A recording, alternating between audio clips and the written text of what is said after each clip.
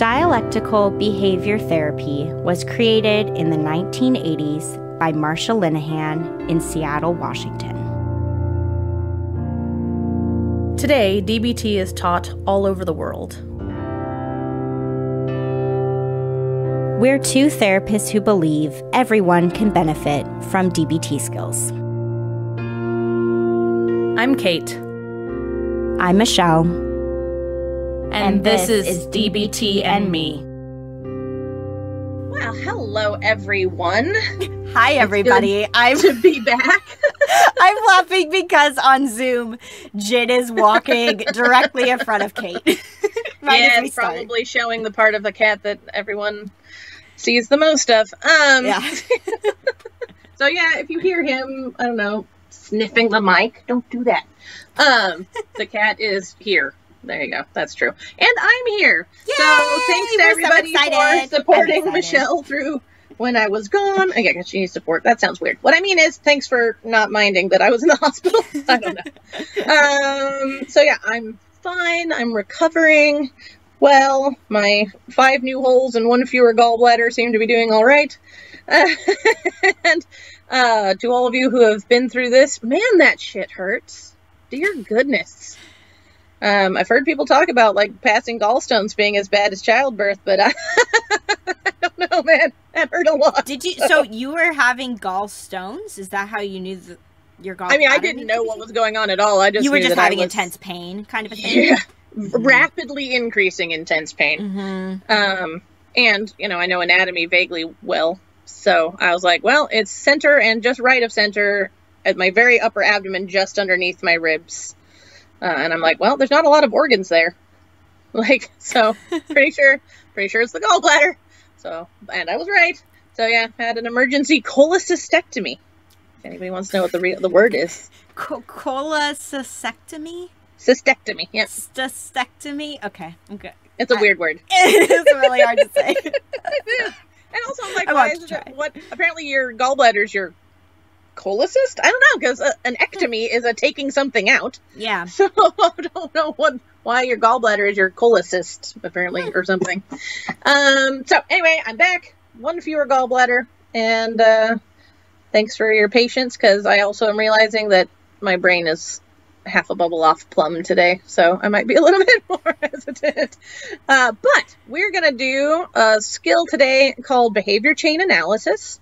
And speaking of calling myself out, while I'm sure I learned this when I was going through DBT as a client when I was 19, Michelle and I haven't traditionally taught this in our groups, so I don't remember it. Mm-hmm. So if Michelle jumps in and rescues me a few times today, it's because she'll talk more about her personal experience with it in a second, but she has more. Personal experience it's been a minute, though, for me. I know, it's been a minute for both of us, I guess, right? Because you were pretty young when you worked at the girls' home, too, right? Mm-hmm. Yeah, that was about 10 years ago now, so. Oh, there you go. Mm-hmm. So, yeah, Michelle and I are going to stumble our We're going to do this anyways. Because like we said when we did Ride the Wave, you know, we're through kind of the main DBT skills that are in each module. And so we've been reaching back into the depths of DBT to see what other skills we might have overlooked and not gone over. And with behavior chain analysis, I mean, with Ride the Wave, we said, which I was thinking about it after we recorded that episode, actually, Kate, because I think we said in the episode, it's like emotion regulation and mindfulness, but it's everything. It's distress tolerance. It is everything. It touches on all the things, whereas behavior chain analysis, it goes nowhere. Like literally in the it goes book. Nowhere. No, it goes nowhere. The book that we use, it's the first skill in the entire book. I know. It's all like page 20, and they just say it's a general handout. It's not a distress tolerance handout. It's not an interpersonal effectiveness handout. It's just a general handout. They give it its own section in our manual, but it goes under no module. So that is hilarious. There you go. That was the everything skill, and this is the nothing skill. It has a little bit of, That's not quite what I mean. But. Well, and you'll see when we go through it. It does touch on a lot of different stuff that we've already talked about with various skills. But yeah, it doesn't have a home. It like touches on them so much as we can take stuff and put it in. So maybe that's why it's first, is that it's like a blank sheet, and as you learn skills, you can sort of start to slot them in to where they can be helpful in the process. Yeah, maybe. Totally. Yeah, that's that the way makes of sense. thinking of it. Because, I mean, if you try to do this skill and you've learned no other DBT, one, I don't think you're going to want to go further with DBT. And two, you're going to feel in over your head, and it's not going to go very well. That may sound really harsh, but it's true. Because I was thinking exactly the opposite. Not that I don't want to go further. Well, I was thinking, like, you don't technically need any DBT skills for this. Oh, that's like, they're useful. They're totally applicable. And it literally doesn't reference any of them. Yeah, we're going to be referencing them. This without any other DBT skills. This could just be its own standalone thing. Yeah, I mean, that is true in a lot of ways, because when we were, preparing for how are we going to present this skill and what are we going to talk about in the episode, we were recognizing, like, oh, this step is in line with this skill. So we'll be talking about some skills. But you're right. Actually, in the handouts that they have, they do not reference any DBT skills.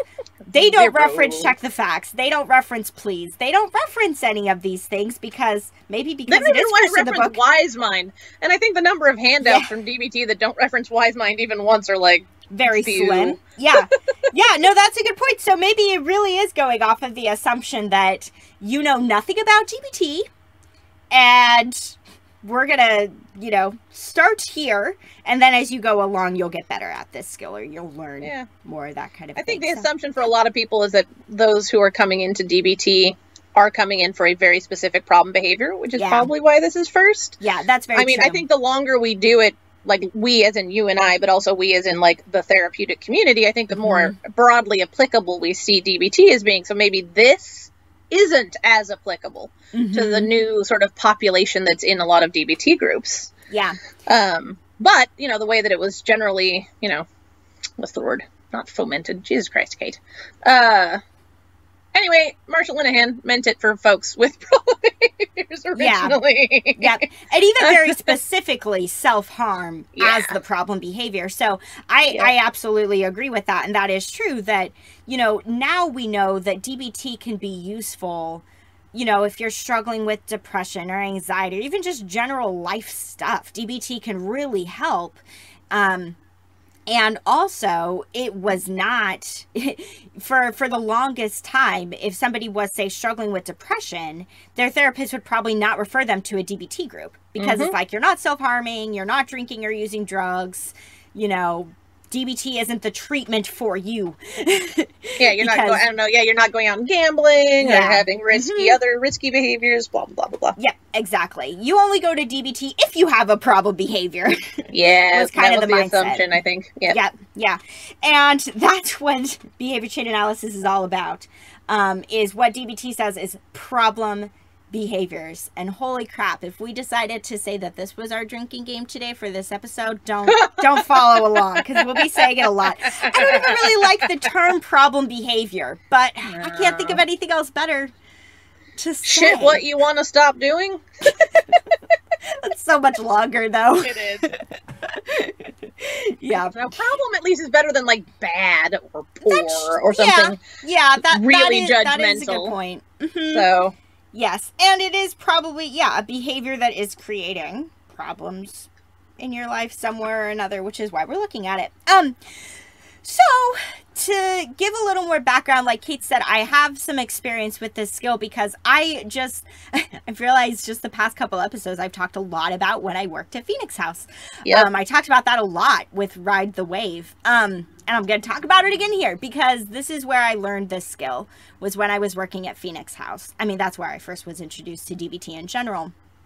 But even before I think I started taking the girls to a DBT group, that wasn't my shift initially that I worked. And we still, as staff, one of the things that we were trained on was how to do a behavior chain analysis. Because basically, if a girl did something to get put in a hold, like I was talking about with Ride the Wave. So she tried to assault someone, or she did assault someone, or she self-harmed, or she ran away. That would be a common other thing that we would see. Basically, any time that they did something that majorly broke the rules of the house, they were typically put on restrictions for about 24 hours. That meant you are in your room and you're not leaving your room. You don't get to watch movies. You get to, they could come out of their room to eat meals, but they had to eat their meal after everyone else was done. And if they were out of their room, the other girls were not to talk to them. So like while they were eating dinner, and that was really the only time they were out of their room, was like to eat meals, shower, go to the bathroom, that kind of thing. Other than that, you're in your room for about 24 hours after you would do any of these things. I can't remember what we called it. We had some term for it, but basically they just lost all privileges, and they were privileges. Yep. So that would happen for about 24 hours. It would go on longer if a girl was not complying with those conditions. Like if she would come out of her room and if she was talking to the other girls, or if she did something else that would get her into more trouble, then you are in your room for potentially multiple days in a row, depending on whether or not you showed that you were going to comply or not. But after that 24-hour period, what would happen is that a staff member would have to sit down with her and do a behavior chain analysis. And it's because of this that, I don't want to say I don't like this skill, because I can see the value in it. However, I did so flipping many of these that I would get burned out on doing behavior chain analyses. Because sometimes I'd have to do them with like 3 girls in a day. Or, if a girl had multiple problem behaviors, it's like, okay, we got to do 2 different ones for each different problem behavior. Oh, okay. So I don't know. I got kind of worn out. And also, which I want to be clear about this. I don't think this is a problem with the skill itself. I think this is maybe a problem with how, we used it at Phoenix House, but it was kind of used as like this get out of jail free card in a sense of like, yes, they were in jail, quote unquote, for 24 hours, but it was kind of like, okay, now do your behavior chain analysis, and then you get to, come back, and that kind of a thing. Now, sometimes the girls, maybe about 10 to 20% of the time, they would actually think about this. They would actually genuinely show interest in these steps. And you could tell that they actually were thinking about it. And other times, most of the time, they were just kind of going through the motions of this skill, and they weren't really thinking about it critically. And so they would do this skill, and then, 48 hours later, the same problem behavior happens. So what did they really get out of it? They didn't get much. And again, I don't think that's a problem with the skill itself, because I think if you actually really do this work, this can be really helpful. But you've got to really want to do these steps. Otherwise, you're not going to get much out of it. Which, if we're honest, is true of anything with DBT, or really anything with life if we want to get super broad. Like, you have to actually put forth the time and the effort to get the results that you want. If you're just going to go through the motions and give the bare minimum, you're not going to get as much out of that experience. And I saw that a lot with the girls that I worked with at Phoenix House. I saw kind of the bare minimum with doing this skill, filling in the blanks on the worksheet that we had. And sometimes it did not lead to a whole lot of changes happening for them. Which is maybe a cautionary tale as we do start going through these steps of like, if you're going to use this skill, give yourself the time and space to do it. Because even with the girls doing it bare minimum, this would typically take at least 15 minutes. But I think if you're really going to actively think about each of these steps, set aside, it's going to be different for everyone. I was going to say, at least 30 minutes, if not an hour, to do this. This takes time. This takes a lot of effort.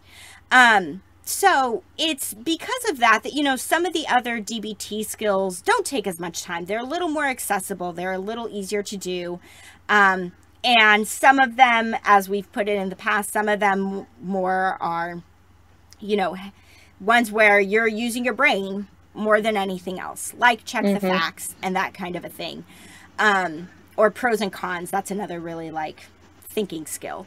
And then some are more body-based skills. Well, behavior chain analysis is totally thinking straight through.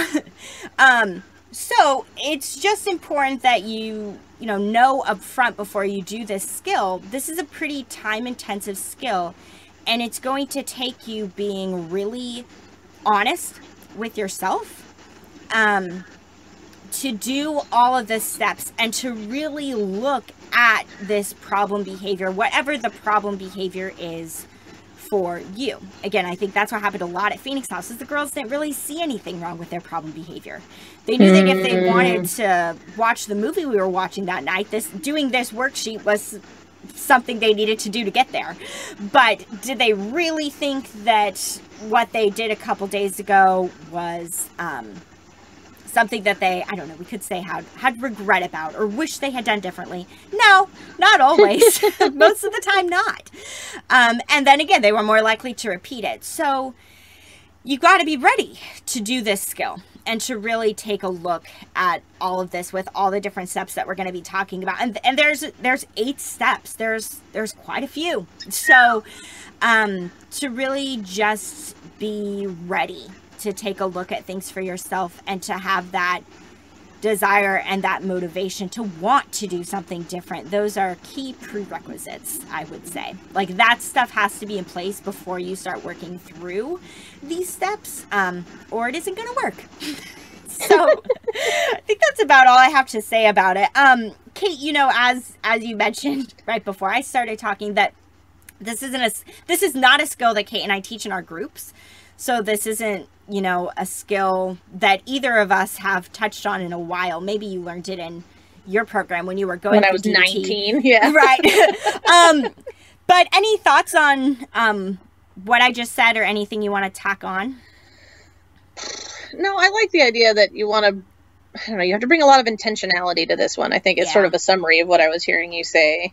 Like, some of the stuff, like, I don't know, tip or some of the self-soothing stuff, like, you don't have to have a lot of commitment for them to be effective. And they're like, right? Feel-goods. Well, tip is maybe not a feel-good skill. Self-soothing certainly is. Like, that's nice, you know? This might not feel nice to do a behavior chain analysis. Yeah. Right? So, and if you're not willing and able to look at what you've done honestly, then that's also not going to be very helpful for it. So, no, I like it. I think it just makes a lot of sense from what I've read of it. So, yeah, cool. All right, so let's get into the steps of it. Oh, excuse me, of course I yawn. Also, I don't know, maybe it won't show up, but Jin is on my lap, as we were mentioning earlier, and his tail has, like... I can't hear it on my end, so that's good. I was waiting for, when we actually put this episode out there for, thwap, thwap. His tail hitting the chair. I see his ear sticking up on your screen. If this is a very Ginny episode, I apologize in advance, but it is honestly missed us too. He has, and he's missed me being in this chair because this is his place where he gets time with his mama. Yeah, is to sit in this chair, and he's way more annoying sitting outside the door howling. So yeah, we don't want that. I think the tail noises are less annoying than, every 2.5 seconds.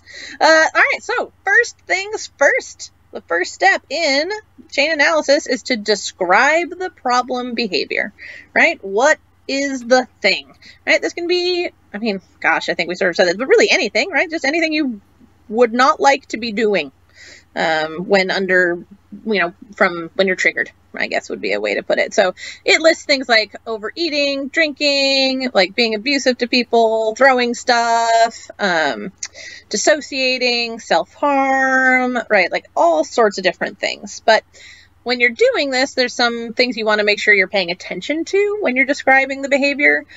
First of all, be very specific and very detailed, right? No vagary, I don't know.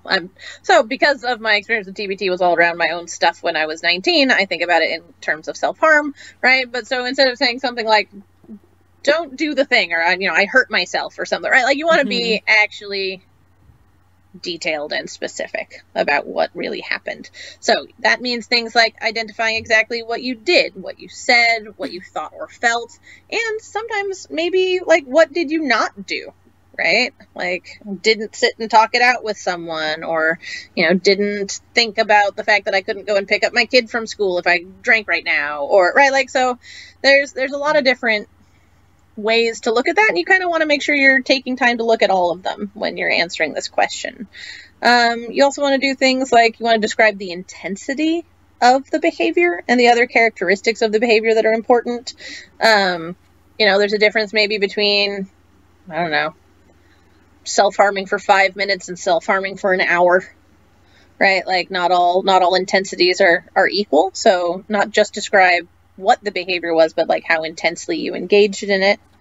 And also you want to look at, I don't know how I want to put that, like, oh, there you go. I like how they say this. Describe the problem behavior in enough detail that an actor in a play or movie could recreate the behavior exactly, right? I think, I don't know, reading this over and talking about it with Michelle earlier, I would say that thematically through this whole process is this idea of excruciating detail. Excruciating detail. It even says that in writing for one of the steps.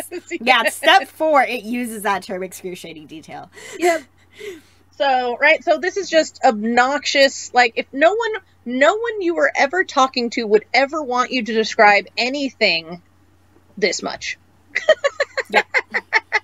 This is not conversational, right? This is like you're writing, I think they even say this too later, like you're writing a screenplay, all right? You're writing directions for a stage play so that someone can do exactly what you did based on what you wrote. So, and then the last thing that it has here is if the behavior is something that you didn't do, ask yourself whether you didn't know you needed to do it, you forgot it and, you know, it didn't come into your mind at the time, whether you put it off when you rejected doing it, or if you were willful and rejected it. So those are some of the things to think about when you're analyzing what you didn't do. Like, all right, so you didn't do a good thing, but why? I think is what that whole part of that step boils down to, is why did you not do maybe the less problematic thing or something that could have prevented the problematic behavior and things like that. So anything to add to that, Michelle? I think the only thing that I would add is that we all have a problem behavior, at least one. Minimum. Oh gosh, yes.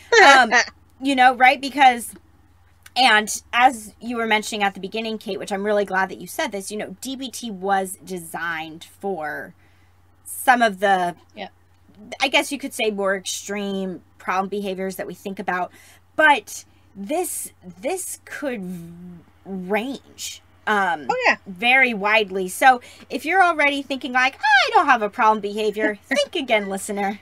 Something like, I tend to snap at my partner if I've had a stressful day at work. Yep. Right?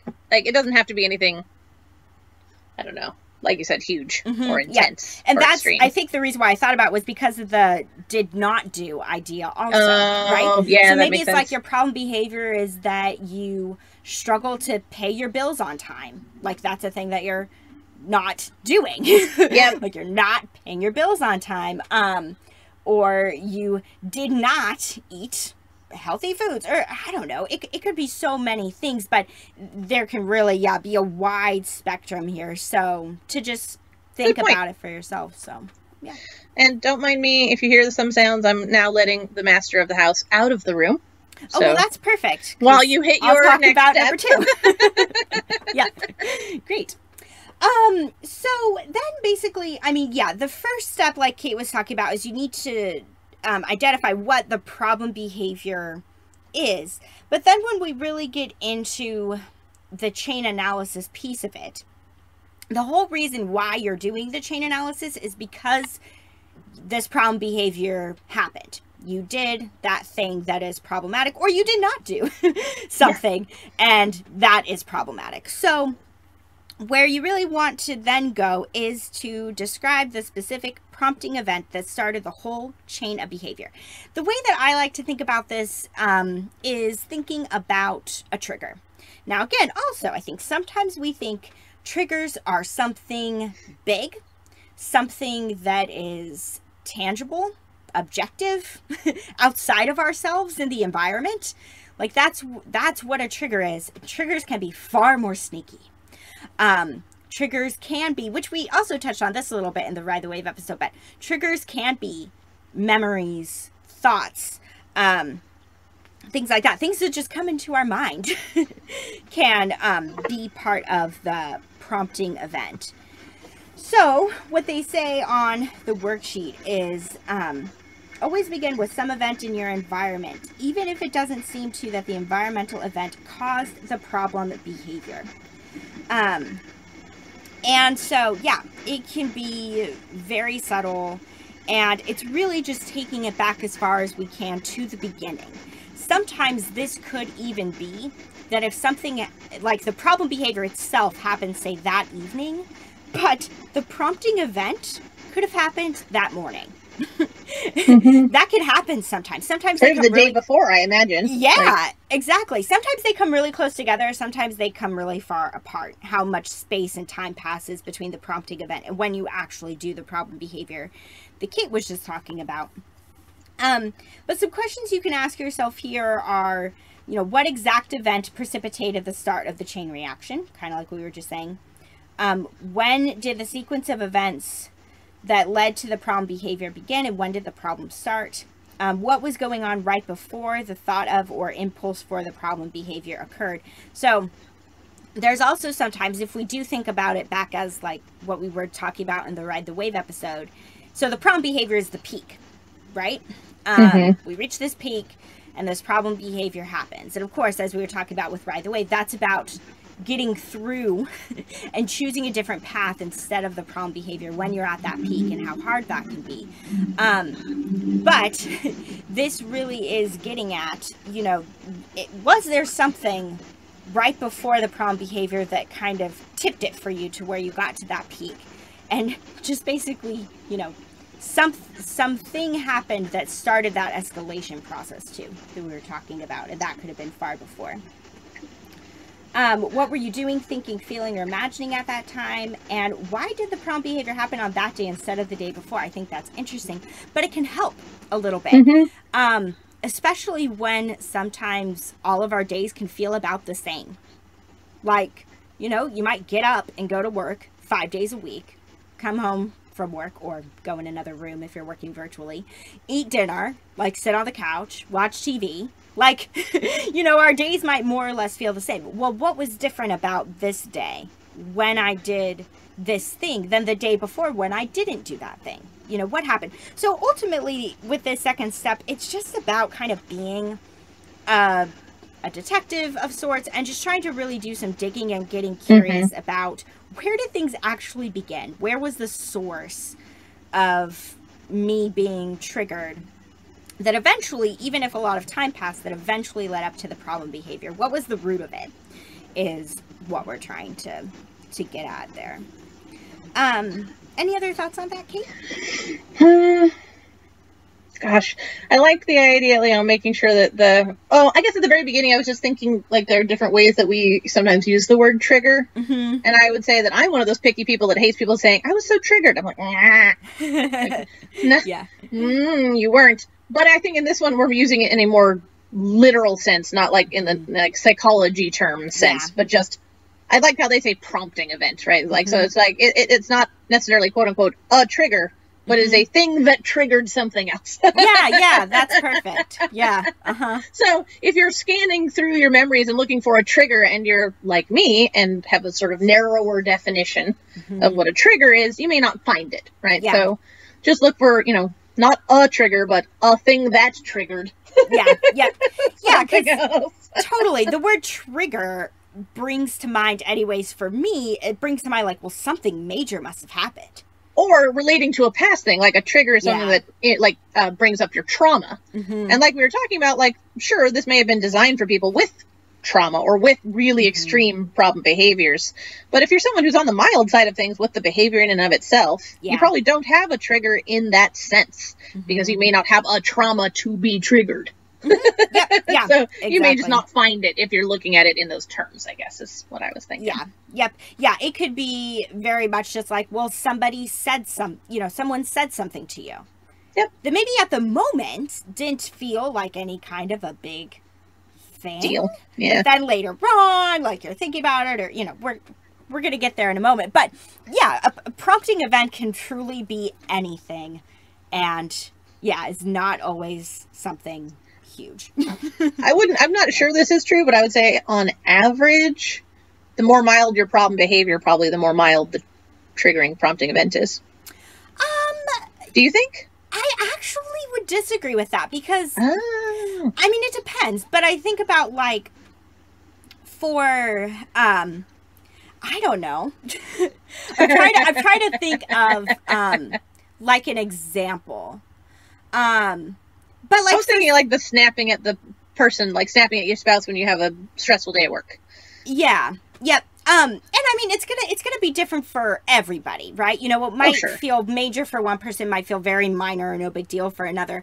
But I think it's something where even if it's a big problem behavior, it doesn't take much to get there sometimes. Oh, sure. Like, maybe I'm thinking it goes one way and not the other. Like, if you have a mild behavior, it is more likely to have a mild trigger, but it doesn't mean that the big behavior has to have a big trigger. Does that make sense? Yeah, no, yes. I totally get what you're saying there, because like Luke was talking about this in the episode about addiction, of like when you're struggling with addiction, it gets to this point where the vulnerabilities, the thing I'm going to talk about next. Right? True. Yes, we are going to talk about that. Yeah. But like anytime you tend to feel anything, or anytime something starts going wrong in your day, or something throws you off, it's like, well, I'll just go use. I'll just go drink. And it could be like, you know, I was stuck in traffic on my way home, and the traffic just got me really irritated, so then I come home and then I'm drinking. Well, is the traffic like a big prompting event? I don't know. To me, that's a pretty minor one. But it could still lead to that, you know, more destructive sort of behavior. Yeah, it could lead to a problem behavior that could have some pretty bad consequences, even if it doesn't take as much to get there. And from an addiction standpoint, which again, not all of these problem behaviors are going to be addictive behaviors, like we were talking about. For some people, it might look that way. For a lot of people, it's not. But that if the problem behavior you're struggling with is something that you are also developing an addiction towards, or already are addicted to, then that prompting event, it probably doesn't have to be much to get you to then go do that thing. But yeah, I like that we are talking about it in the sense of, you know, again, like sometimes it's a mild prompting event that can lead to a big behavior, or a mild prompting event leading to a mild behavior, or a big prompting. It's probably not going to be that a big prompting event leads to a mild behavior. That was the only thing I was trying to say, I guess. But yeah, yeah, exactly. Makes sense. Perfect. Okay, so the next step is to describe what they call vulnerability factors happening before the prompting event. We're taking it back even further. I know, right? It is funny because you start at the end and go back to the beginning, more or less, it seems like, in a lot of ways, or it's like end, beginning, middle. I don't know. It's a weird sort of order, but I do get it. It does help you. It's sensible in a way of thinking about it, even if it's weird on a timeline.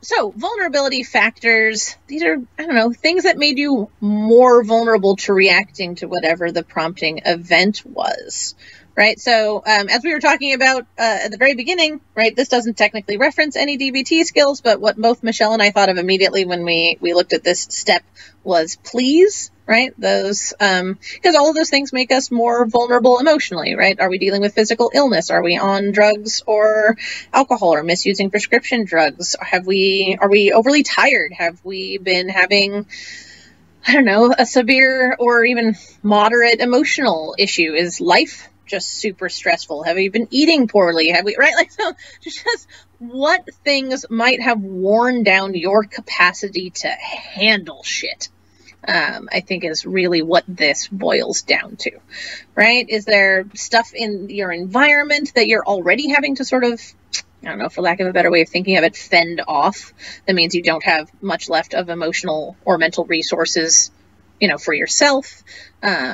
You know, are you injured? There we go. Is you injured? Is you injured? Ah, jeez.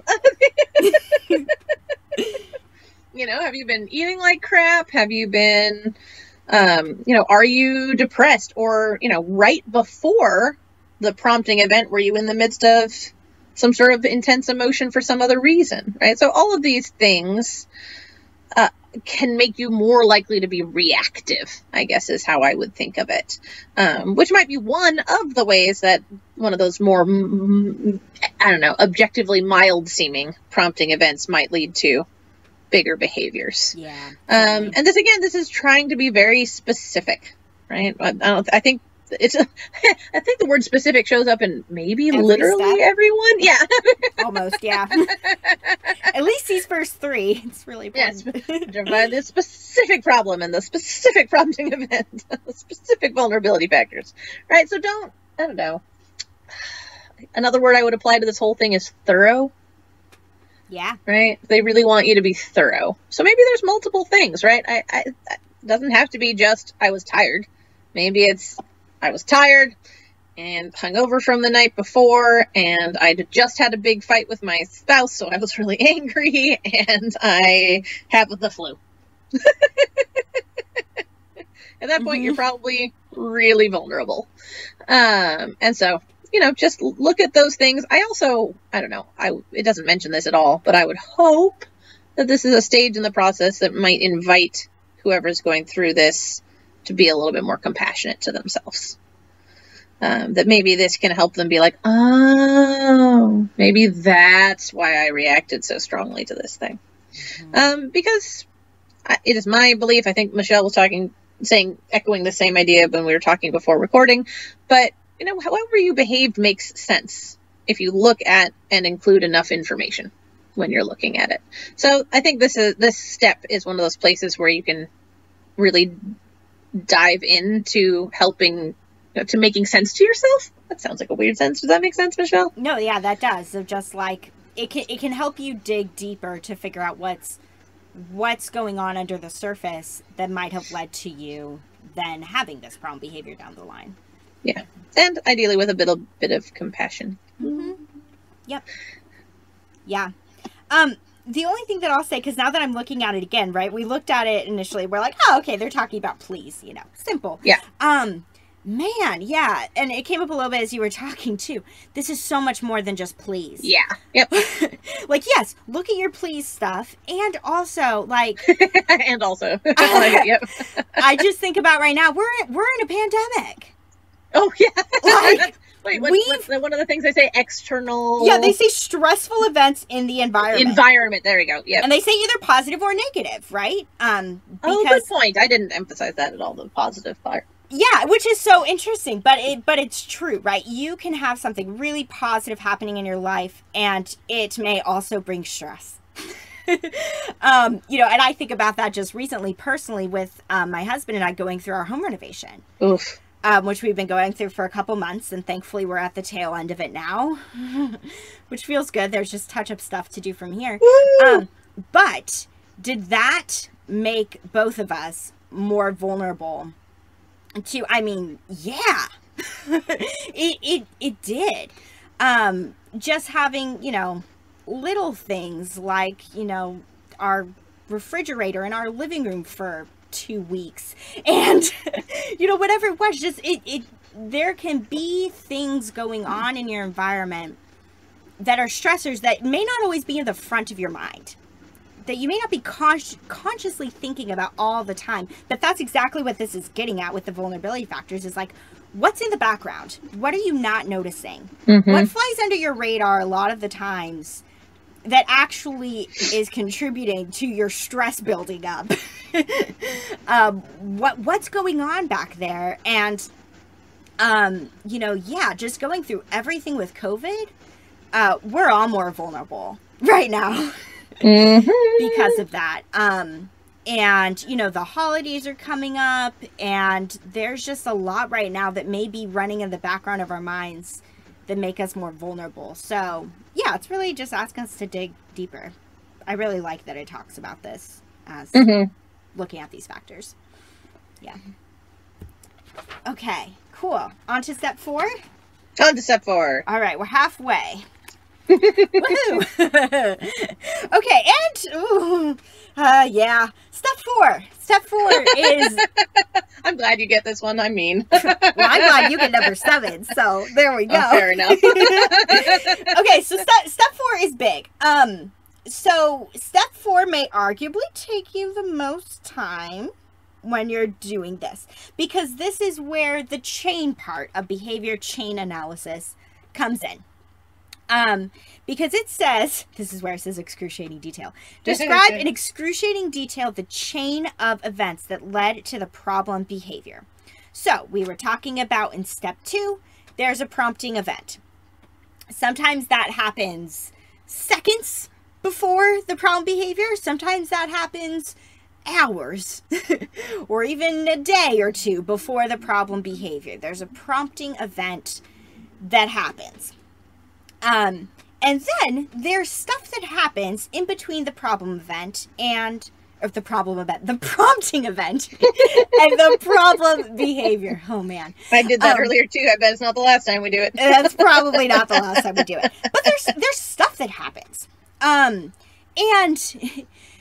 the stuff can sometimes be literal things, right? So this could be, I'm trying to come up with a random example off the top of my head, but this could be that you were, say, sitting in traffic, getting frustrated on your way home. That's maybe a vulnerability factor there.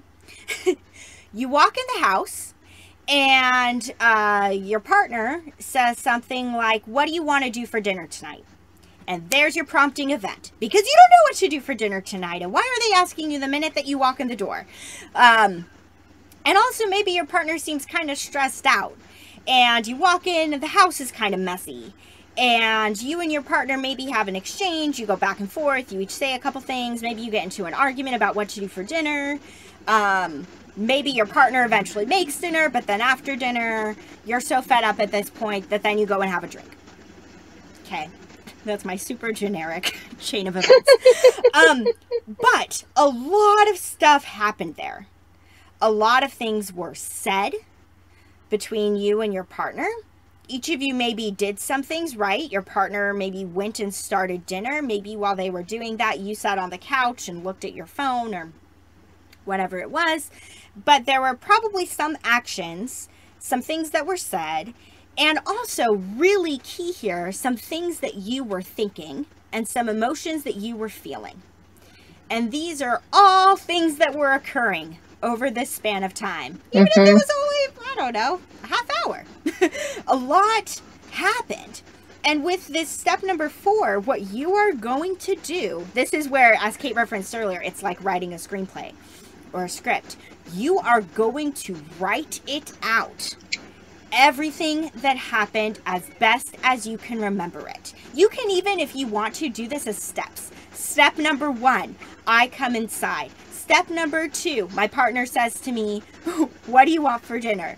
Step number 3, I say back, I don't know what to do for dinner. Why don't you come up with dinner?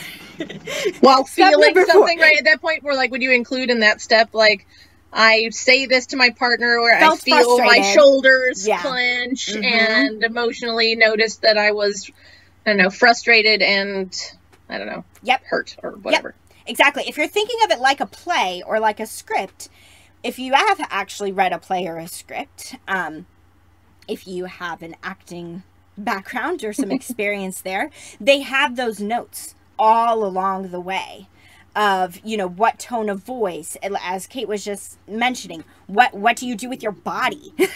You know, do you walk across the room? Do you point your finger? You know, all of those details are in there so that it's not just two people standing speaking in a monotone tone of voice to each other, because that's not what's actually happening. So you are writing down in order with as much detail as you can everything that occurred between the prompting event and the problem behavior. Now, if you're like, well, my prompting event happened and then, because this does happen sometimes, and then, you know, 5 seconds later, I was doing the problem behavior, I don't care. There's something that happened there. Something you did with your body, something that you thought, something that you felt. there was something that happened there. You can probably get in minimum at least 3 steps in the chain of events. Thin slices, right? Slice it thinner. Right? Yeah. This is very thin slices. Perfect. Yeah. Get detailed, right? It says excruciating detail. Get very detailed. And some people might have this question of like, well, like, okay, but honestly, Kate and Michelle, like, how detailed? At what point do I call this quits? I mean, that's up to you. But I really think that there is some benefit in doing this. Because we're going to talk about it a little bit in a couple more steps down the line. Then what do you do from there? But, I mean, yeah, write it out. If you get a page or 2 of material here, you're on point. So it's going to take time. It's going to be really painfully detailed. And that means you're doing it correctly. So, yeah. Things you want to add on there, Kate? I like your slice it thinner idea. That's a good way to think about it. Yeah, I don't, because there's always more happening in us that we realize. And or in our environment than we're really paying attention to. Mm-hmm. Gosh, I don't think so. We talked about the body sensations because I think that one's important. We don't always notice that. That's a thing we definitely don't pay too much. Mm-hmm. And with the excruciating detail, I think, I don't know, you were talking about like steps. But it almost might work to, I don't even know how you would actually write this down. It might require different sheets, but like do the broad strokes first and then be like, all right, between these 2 broad strokes, what was there? Mm-hmm. And like you just keep sort of adding things between until you literally can't think of anything else anymore. Yeah, that's totally a way you could approach it.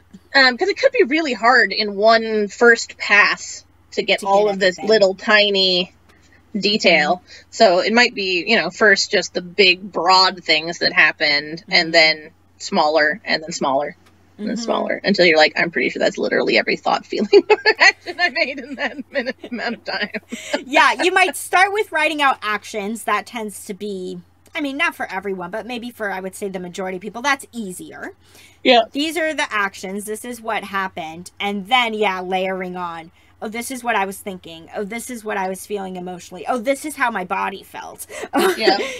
And then you have it all in depth. So yeah, it might take a couple different drafts, and a couple rewrites to really get it down. Yeah. Yep. But this is a that's the nitty gritty chunk of what you're doing here. Step number 4. It's important. Take your time with it. So yeah. Yeah. Mm-hmm. So step 5 is describe the consequences of the problem behavior. So I'm going to very briefly stand on a soapbox, because I hate what people have done to the poor word consequences. The damn thing just means things that happened because of something else. Like, that very parental, like, there will be consequences, young lady, sort of thing. Well, yeah. We live in a world with cause and effect, so of course there will be things that happen because I did a thing. Anyway, all right, there's my soapbox. But that actually is relevant because consequences don't have to be negative, right? So I think if you come at this step looking at consequences, the word consequences, kind of the way our social schema does, which is just negative things, right? Just bad things, then you're going to miss, plausibly, not necessarily, but might plausibly miss part of the consequences. As, how do I put this? We probably all engage, no, not probably. We literally all have reasons for doing stuff, right? Mm-hmm. And, we wouldn't engage in these problem behaviors if there wasn't something that at least in the moment felt positive about it, right? And so I think that to be really vulnerable and really honest and really thorough, there's that word again, with this step, is you need to be paying attention to all of the consequences, right? Be they good, bad, or ugly. Mm-hmm. Right? So this can be external consequences. So how did other people react to what you did, either right in that moment or later? If what you did was something literally destructive, right? What are the consequences? Like, I broke my television, right? So now I don't have a TV, right? Mm-hmm. Would be a consequence that it could be, tangible. consequences to what you did. What about you? How did you feel, like, emotionally and mentally right after doing the behavior, or further away from the behavior, which might be very different things? Your immediate feelings about it and your feelings several hours later. And what effect did the behavior have on you or your environment? So, because it's my personal experience thing, I come back to a lot of self-harm, right? So it might be something like, now I can't wear short sleeves without people freaking out. Or now I need medical attention, or now or I got blood on this thing, whatever, right? Like, so, like, what are the consequences to, like, your literal to yourself, on a sort of tangible basis? So you want to look at yourself on more of a emotional, mental, I don't know what the lens, and also look at yourself and your environment in a sort of tangible, objective lens, and then look at the other people in your environment. Obviously, you can't know everything about the people in your environment, so you can't know necessarily what they were thinking, so be a little careful there that you don't go a little mind-ready inappropriately. But if they yelled at you, that's, an externally objective thing, not objectionable, though maybe. Right, so this is just really, really look at what happened because of the behavior. It uses the word consequences, which people tend to think of as only negative, but just what happened because I did this thing. And again, just trying to be as specific and thorough as possible. Mm-hmm. Anything to add to that one, Michelle? That one seems pretty one of the more simple ones. Yeah, I think you described it perfectly and hit on all the different components of how consequences can look. So, yeah. All right, moving on to step number 6. So it's funny because step number 4 and step number 6, they go together a little bit. I think it's really important that they put in step number 5. Actually, I think step number 5 is a really important step here to think about the consequences. But we're kind of going to go back to what you were doing in number 4 for a moment, where you were writing out that script, that description of what happened, however you chose to do it, whether it was in bullet points or paragraph form, or however you described it. We're going back to that. And basically, what they want you to do, they say, circle each link where if you had done something different, you would have avoided the problem behavior. So you may have written out, right, a lot, maybe 3 pages of material. And now as you look back over it, where were those key spots? Kind of like, where were the forks in the road? Of like, right, you made one choice, because we are making choices all the time, whether we are aware of it or not. As Kate was saying, there's always cause and effect. So where were those moments where it's like, I see how I chose that fork in the road, and maybe I could have chosen a different path or done something differently. Okay, so, my partner asked me, well, what should we make for dinner? And, I, raised my voice and said, I don't know, figure it out. Well, maybe what I could have done is said, I'm not ready to think about dinner yet. Can you give me 10 minutes just to unwind or something? So there are these key points. And sometimes you, depending again on how much you wrote down for step number 4, maybe you can see about, I don't even know how many. It's going to be so unique to everyone. There's going to be probably at least one key point. You may have many key points where it's like, I could have done something different there. I could have done something different there. And the key points don't always have to be just in your actions. This can be, that's where I noticed myself feeling frustrated. Or that's where I started to think, God, they're always late. Or so the key points can be anything that you wrote down. Actually, sometimes I would argue that our key points really are our internal experience, sometimes more than what's happening externally. That those are things to hone in on, because we're probably making choices about our actions based off of our thoughts and emotions. So noticing where were the key points. And then you get to ask yourself, what would I have done differently? So this is where it can become helpful to already have a DBT background going through this. This can be helpful to think about it in the context of DBT. Oh, I could have paused and checked the facts. I could have gone and done some self-soothing. I could have, practiced some radical acceptance right there. I could have done been dear more man. I could have dear man, right? By this point in the podcast, if you've been listening, you have these skills under your belt. So you can think about it in terms of DBT skills. What skills could I have used that might have had a different outcome at each of these points? Even if you have no DBT skills, though. And as Kate puts it, my superpower is making everything a DBT skill, which is true. It is so true. Even with that person, that I'm describing in this hypothetical scenario of maybe how they could have just been like, hey, just let me sit down for 10 minutes and then can we talk about dinner? Hey, that's using stop. Even if they don't realize that or know what stop is, they're using stop.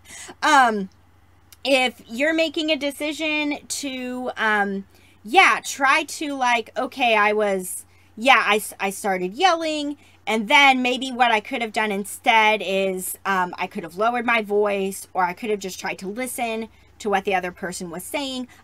You're using some give, so you're probably using DBT skills, whether you know it or not.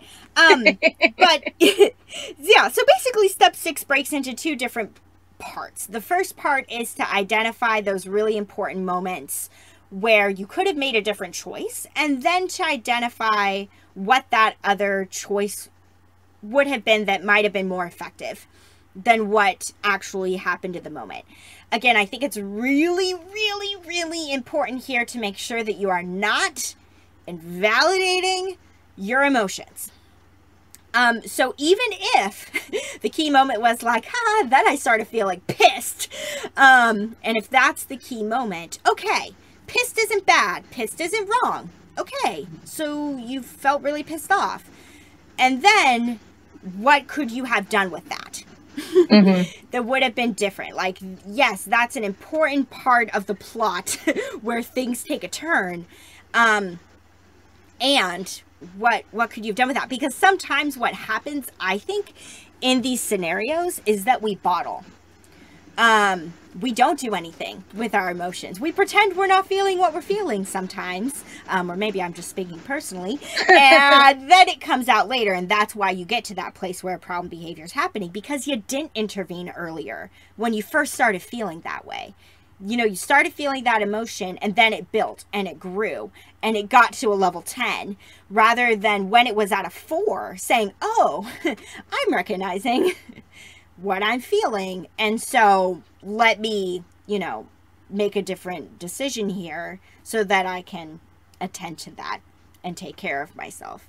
That kind of an idea. So anything else you would say about this step number 6?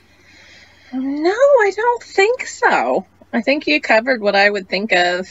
I'm glad you brought in the, don't shame yourself if possible. Don't invalidate yourself as possible. Because I do think that this, I don't know, other than just the sheer intellectual rigor that might make this difficult. Yeah. I think that it could be really easy to use this tool to berate yourself, right? To put yourself down, to be like, look, I fucked up there and there and there and there and there, and look, I had all of these opportunities to just do something different and I didn't, right? I fucked up the choice at every single turn, right? I think if you're not careful and you're maybe not in a great headspace for coming at this particular skill, it could fuck you up. So, right, this is not about self-invalidation or self-berating, right? This is about honesty and self-compassion, right? If you're shaming yourself, you're also probably not you're not doing the skill right? Because shame makes us not look at things so honestly, makes us not be able to dive into things as well, right? So the only thing I would say is sort of put that warning out there, like especially this, like, where could you have done it better? Like, it could really easily slip into shitting on yourself. So go way back to the vulnerabilities thing. Remember that there are reasons. Yep. Right? And try and bring some self-kindness. Yeah, absolutely. And self-compassion into it. Yeah. And like our neural pathways run deep. You know? So if in this scenario with, you know, a couple arguing about dinner, and then one person eventually like drinking at the end of the night because of it, you know, maybe you've been in this relationship for 18 years. And maybe there's a long history of just like, this is how the two of you kind of speak to each other. And this is just what you guys know. And so even if you can see, I could have done it differently there. Sure. And also, like, it takes... Doesn't mean it's easy. Yeah, like, it takes so much work for us to do things differently. It takes so much effort and time to learn and actually get comfortable with doing new skills. And that's why with behavior chain analysis, it really is a whole lot of thinking. As you were saying, Kate, like this is pretty laborious, just thinking wise. Because, you know, you can know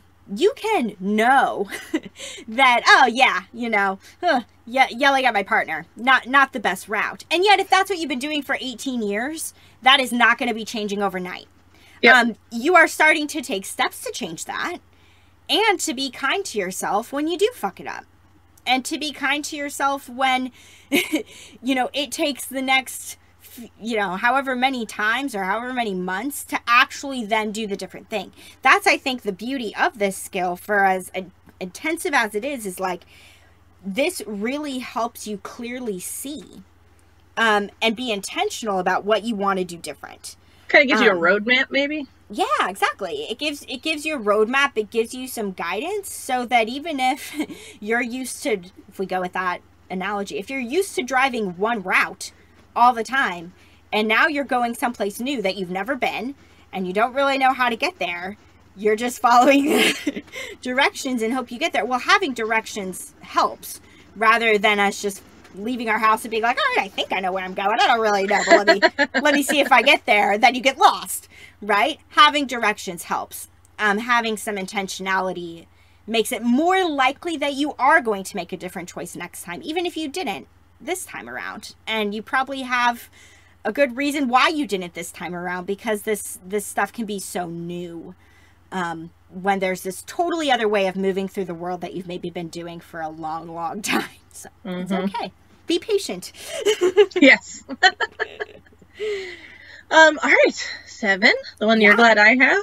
Yes, because it gives you nothing. It gives me nothing. So what the actual step is describe in detail a prevention strategy for how you could have kept the chain from starting by reducing your vulnerability to the chain.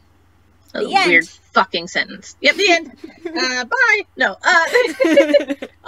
Also, while we're talking about sounds, I just want to say, because my surgery, I'm also shifting around a lot today, so I know those sounds do show up, so I'm sorry, everybody, for all the chair noises. So, remember way back to, it has to be an odd number, because I did it. Number 3. Yep. Step 3, where we're talking about the vulnerability factors, right? About, you know, illness, injury, drugs or alcohol, stressful environment, you know, emotional states, things like that, right? This really ties back in to step 3, which means it's going to be really, I think it depends. You're not going to be able to address probably everything. For instance, if one of the things that we probably, I'm going to say definitely all would, if we're being really honest, ought to put in our vulnerability, as Michelle mentioned when she was talking about it, is the pandemic. There's no prevention strategy for that one. Yep.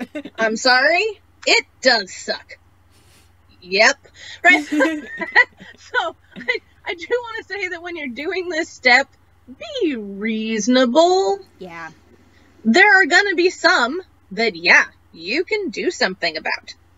And there's going to be some that, yeah, you can't do anything about, right? So I just make sure you're looking at it with that sort of discernment so that you're not beating your head against a brick wall of impossibility. So assuming we have gone through all of the vulnerabilities and just sort of gently and with compassion for ourselves set to the side all the stuff we have no control over. Now we look at the stuff we do have some influence or some control over. And the way I understand this step is to be like, all right, are there either things I could do just generally, like in life? Like, you know what? I really have been shit about my sleep. That is something that, I don't know when it might cause something to happen or be part of my vulnerabilities, but if I reduce that, on average, I'm going to be less reactive. So that's a thing I can tackle, right? Or maybe it's something that's much more specific. If we're doing Michelle's example, there you go. Jesus Christ.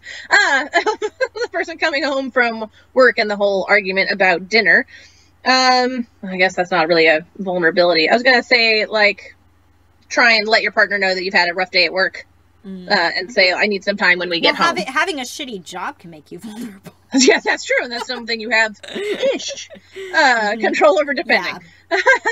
Yeah. But, right, so just look at them and see, is this something that I can address just sort of generally?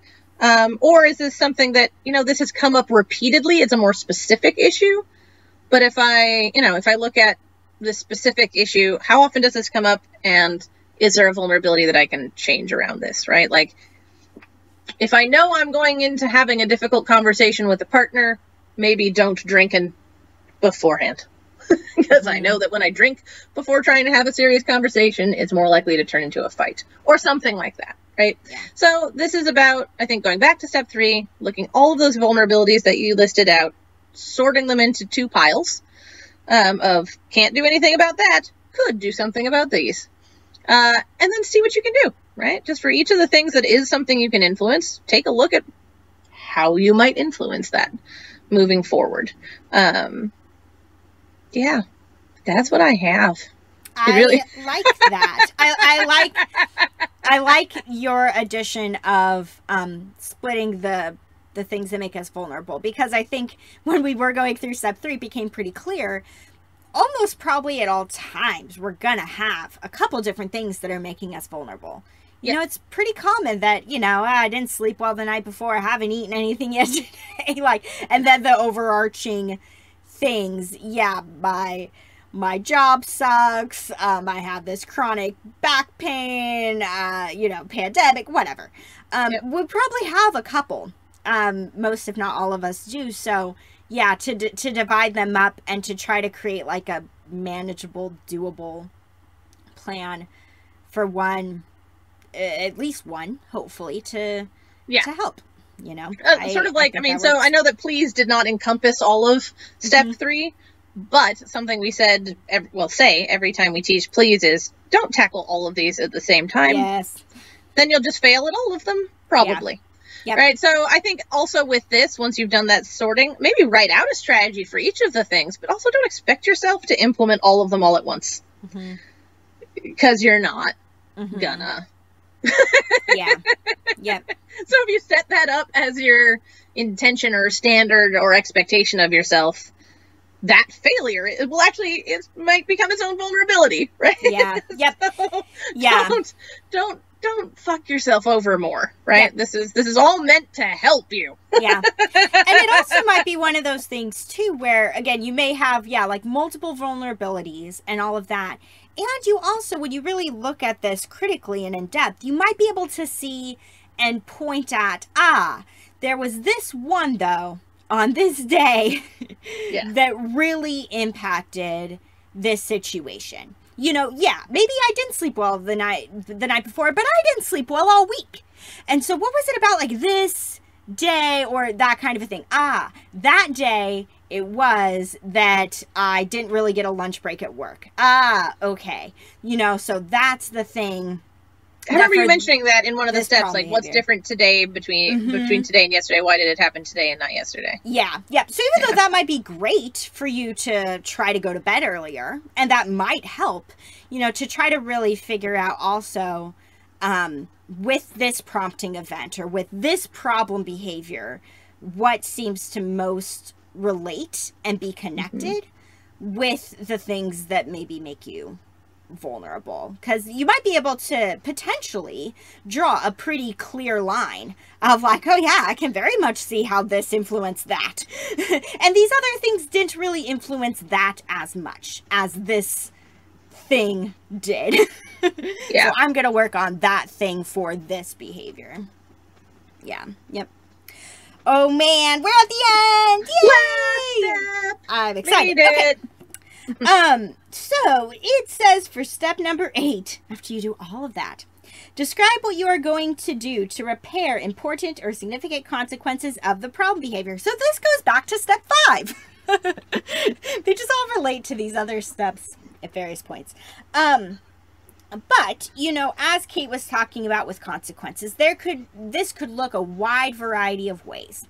There may be some pretty tangible, literal consequences. You know, I threw something, it hit my TV, now my TV is broken. Okay? Pretty tangible. There may be interpersonal consequences if other people were involved in what happened.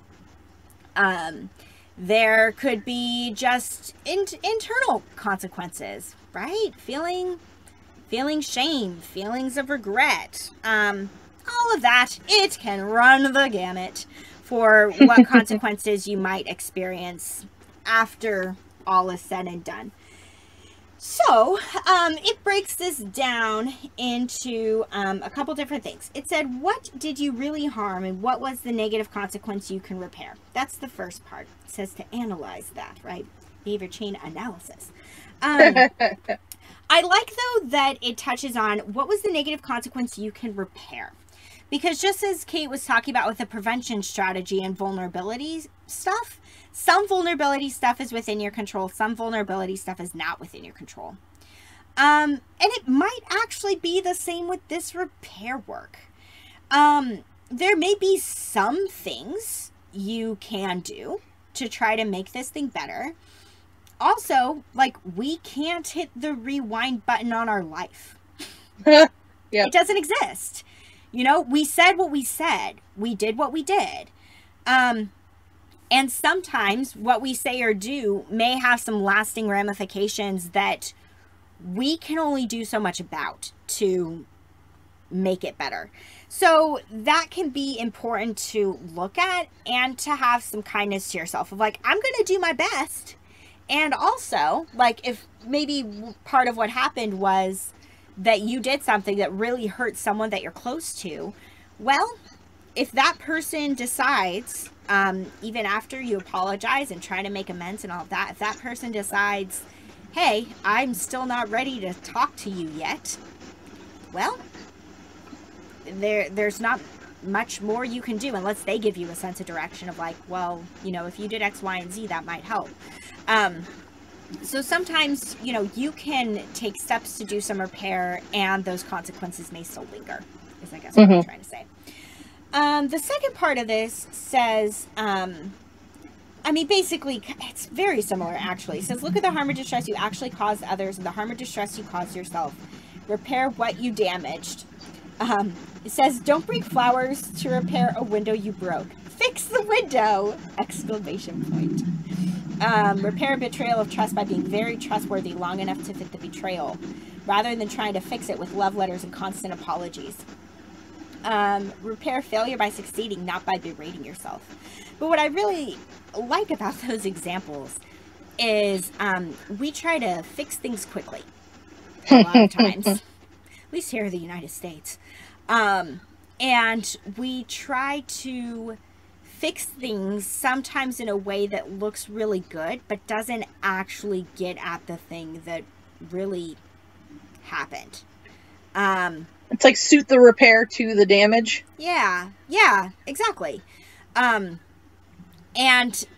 what it's going to look like sometimes for repair work is, don't want to say doing all of this, but really what you've done up until this point in these steps is you've really taken stock of your actions. what made you vulnerable, what you did, what happened, what other choices you could have made. So you do have a good roadmap, to use that word we touched on earlier, for how to make repairs. Because you can say to people in your life, or you can say to yourself, this is what I'm going to do next time, because you did that in step 6. You figured out what you would do next time. And in step 7, you figured out how you can, hopefully, within reasonable control, try to prevent that from happening again in the first place. So, you know, you've already done some good stuff, and then really it's just communicating that. If there is something tangible that you can repair, you know, to do that, absolutely. And sometimes repair is a lot less tangible. Because sometimes repair means I try again next time. Sometimes repair means I use my gift skills to make an apology and to really hear how I hurt that other person. So it looks like, I think, in a lot of cases, doing some soul searching, which you already did through a lot of these other steps, and now it's just putting the finishing touches on it. Of like, when I really think about what else I can do to try to make this situation better, either from what happened this time or just the intention I want to set to make it better next time, then you're doing this step number 8, with trying to do some repair work. Yeah. Anything else for that one, Kate? I don't think so. All right. Cool. Yeah. So what's our homework, Michelle? Yeah, homework. So we're going to post this. I say this every week. We're going to be posting this in the Facebook group. I'm going to try, I didn't do it before we started recording, but when I did this back at Phoenix House, there was a literal like fill in the blank worksheet that the girls did. I'm going to see if I can try to Google and find that. I'm sure something exists, at least one worksheet for this. And people may have also come up with other various ones. But this, like pros and cons, this is a skill where you guys have got to write it down.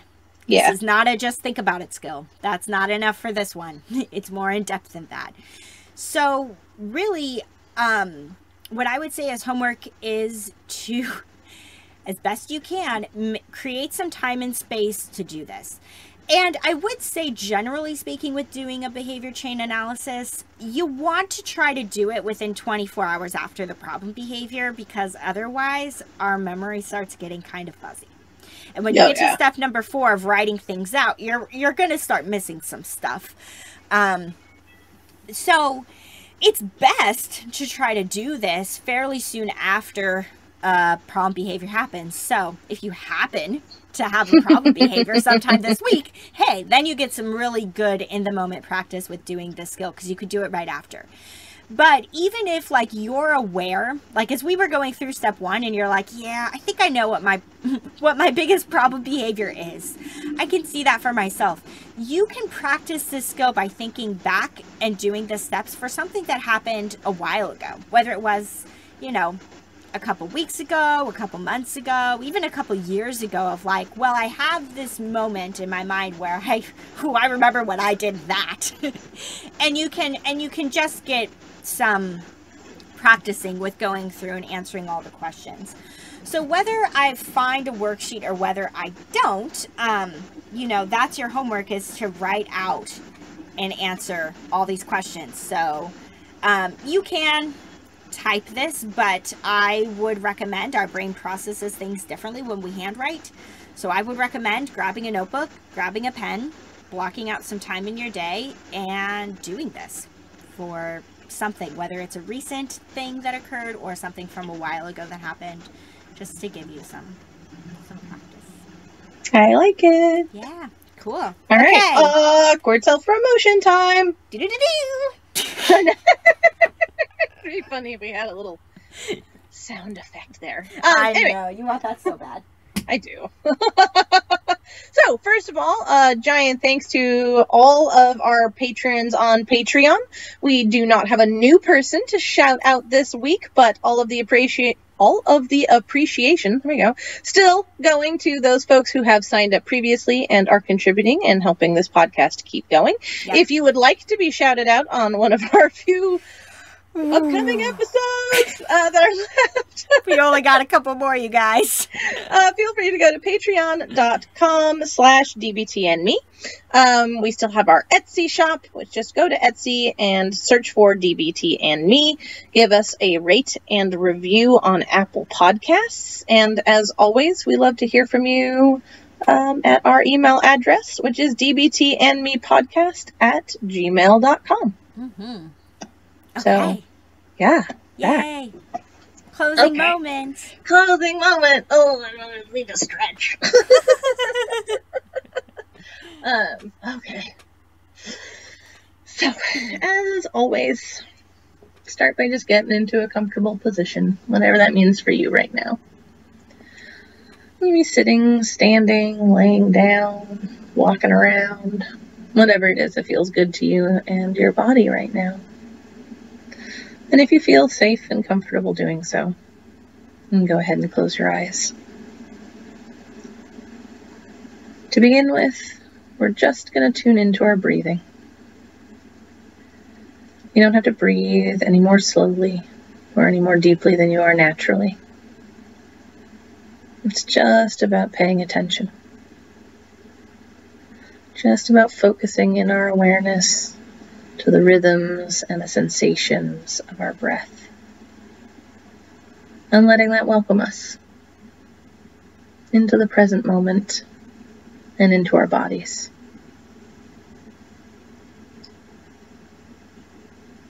As we were talking about a little bit in this episode, shame can be a really hard thing to face with honesty and with compassion. And if we can't be honest with ourselves, it's going to be really difficult to look at or work on any kind of problematic behavior. So today I'd like you to begin by thinking about what some major, for you, problem behavior may be, and think of a time that you engaged in it. Take a moment to really go back through your memory, and if at all possible, bring up a specific incident in which you engaged in this behavior.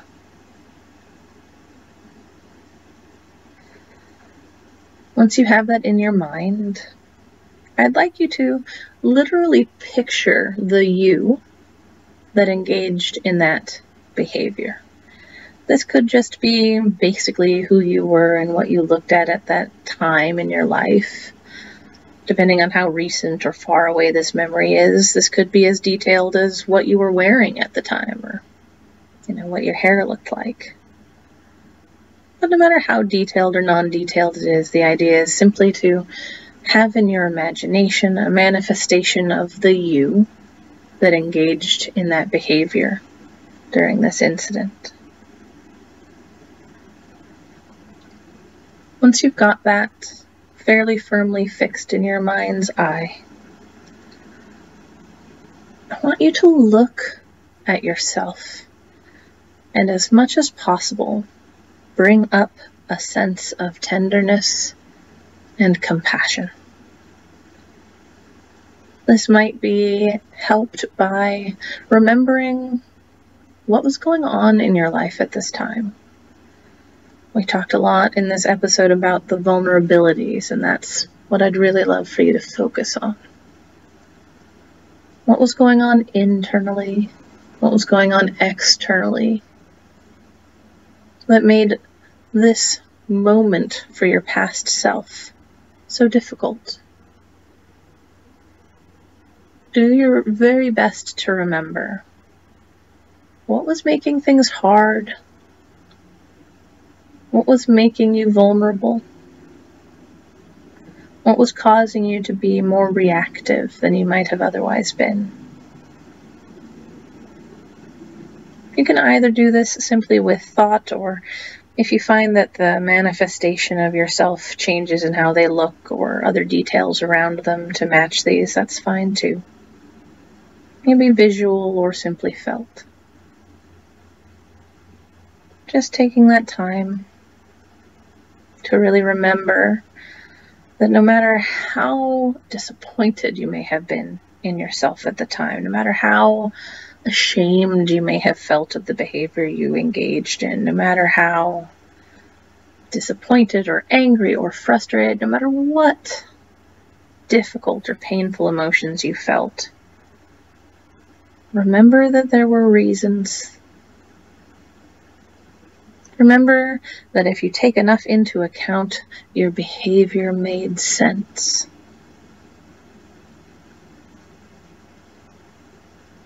And let that sense of being explainable help you have compassion and tenderness for your past self.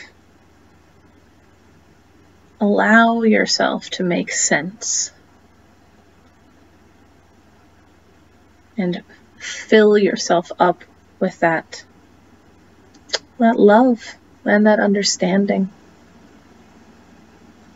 When we think that we behave for no reason, when we think that we simply could have chosen to do differently and don't give enough weight to the reasons that we didn't, it actually makes it harder for us to change in the future.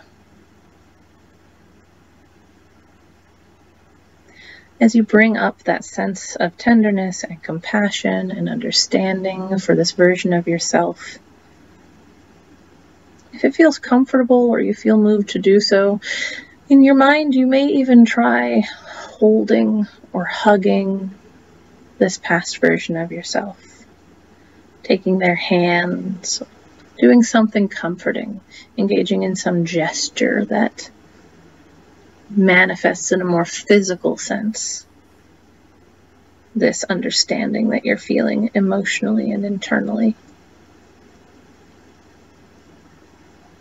Shame prevents honesty, and shame can get in the way of exploration. So the point here, as much as possible, is to release any shame that you feel about having engaged in this behavior. And instead, move towards compassion. Move towards understanding. Because that compassion and understanding is actually more likely to help you be less vulnerable to this in the future.